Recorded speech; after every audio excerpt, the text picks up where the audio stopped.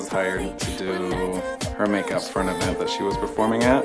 This was back when nobody knew who she was. Literally like a month later, I Kissed a Girl went big, and she took the chance on me, just like plucked me out of obscurity from a makeup counter, which was like amazing dream. Like put my 2 weeks notice in very quickly, man, but I'm still working with her. You be my Valentine, Valentine.